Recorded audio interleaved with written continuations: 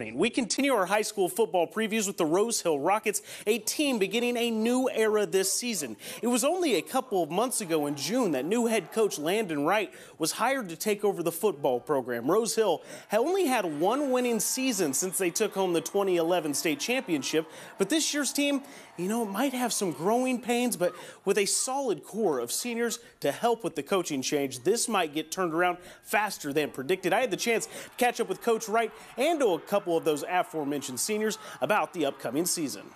I want to see this program flip around. I want people in the school be excited about, the football program and everything. I want it to be a winning program. It's been really good. They came and they bought in and they've worked hard, and we've had good turnouts during the summer and have a strong core of guys that have strung together 2.5 good months so far. So we're kind of excited to get rolling and see what all we got going for us. I think we transitioned really well, and with us talking to freshmen and trying to help them out, it's been a huge help, especially with how many there are of us. I believe we've now covered 26 schools before the high school football season has started.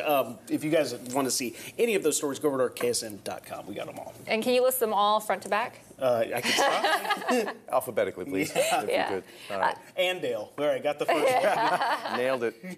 An incredible job so far. I'm really excited to see what you bring, not just next week, but the next few weeks. Oh, it's going to be so much fun. I cannot wait. This time next week, we're going to be doing highlights. Yeah. Football season is back. Can't wait. Worth the watch. Zach, thanks. We'll be right back.